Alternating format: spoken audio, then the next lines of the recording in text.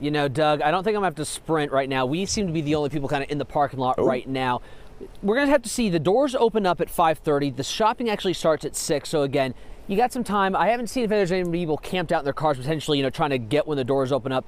But that's going to be the interesting thing we're going to be watching, because frankly, with online shopping, Black Friday shopping might look a little bit different. That's because the experts say no longer are these deals just limited to Black Friday, Cyber Monday, or even Small Business Saturday. Instead, many of these sales started earlier in this week. Now, for the people who still want to come in person, they just got to check out that deal in person. Experts say that shopping experience on Black Friday may actually be more about the tradition rather than the convenience. There are so many people who have, become so much more comfortable shopping online that weren't, 2 or 3 years ago, that's kind of adjusted the composition of the customer that goes into the store. Now, some stores have changed their Black Friday practices altogether.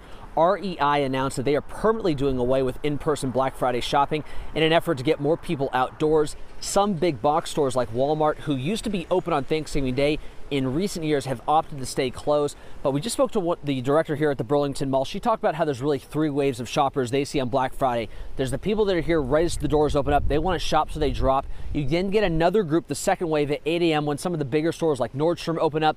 And then the third wave, that's the afternoon crowd, maybe potentially hitting up their second or third location. So again, we're going to be here all throughout the day to talk to those people to find out what they just had to get in person.